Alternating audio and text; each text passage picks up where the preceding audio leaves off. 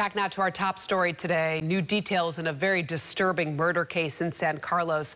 What we've now learned about the mother of two who was beheaded right in front of her home. Yeah, we now know the name of this 27-year-old mother of two who was brutally killed, police say, by her ex-boyfriend. KRON 4's Haaziq Madyun has the story.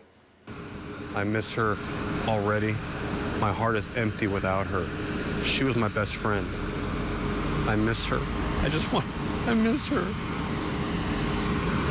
Tears began to fall as Martin Castro watched Redwood City firefighters hose down the location where the body of his daughter, 27-year-old Karina Castro, was found Thursday here on Laurel Street in San Carlos. Deputies with the San Mateo County Sheriff's Office arrested her boyfriend, 33-year-old Jose Solano Landeta, as the primary suspect for her murder. I didn't like him from day one. He's been nothing but trouble since the day he came into her life.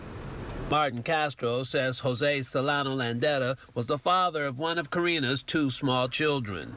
When she got pregnant by him, my heart dropped. On Friday, investigators with the San Mateo County Sheriff's Office say they recovered what they believe is the weapon, a stabbing instrument used to kill Karina Castro. So when the incident happened, where were you? Were you sitting here? I was still sitting here.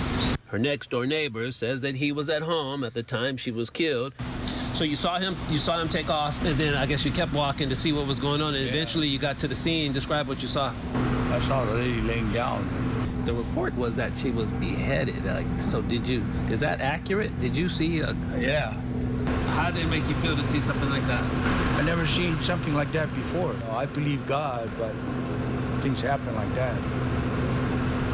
After the blood was washed away, the grieving father returned the flowers and candles, marking the location where his daughter died. Have you even began to process what justice would be for your daughter in this case?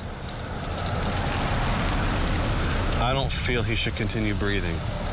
I think the death penalty would be perfect for him. A representative with the San Mateo County District Attorney's Office told me to expect more information about Landeta possibly being arraigned in connection to this homicide on Monday. In San Carlos, Haaziq Madyun, KRON 4 News.